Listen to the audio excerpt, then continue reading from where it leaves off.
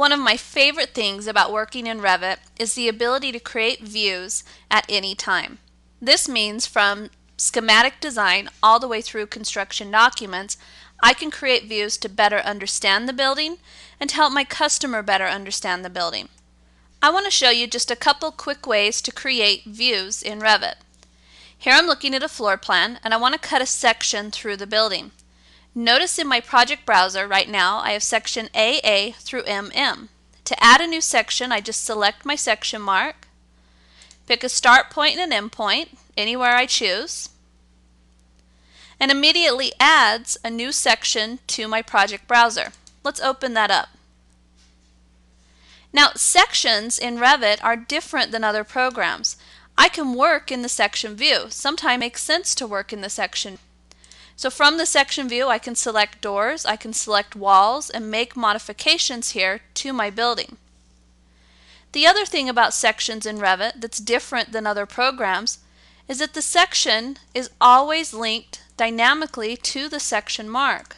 So from the plan view, if I flip the direction of this section, immediately this building section updates to reflect the new information.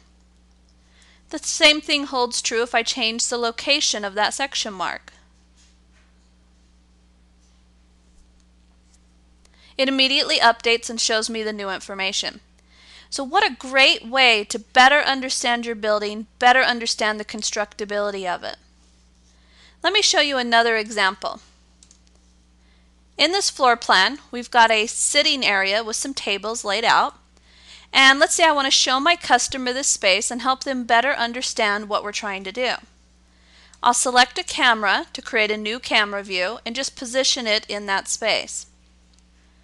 Immediately, Revit creates a camera view of that space and shows me what it looks like. I can turn on shading so it's a little easier to read, and then we'll tile those two views.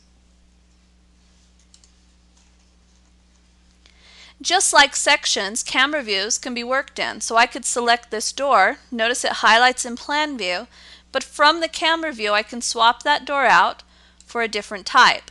So while I'm talking to my customer and explaining the space, I can begin to make changes to that space. So using Revit for architecture, it's so easy to generate views at any time. Section views, elevation views, camera views, detail views, it doesn't matter. And these views can be used to really understand the building, to really understand the project and have a better output for your customer.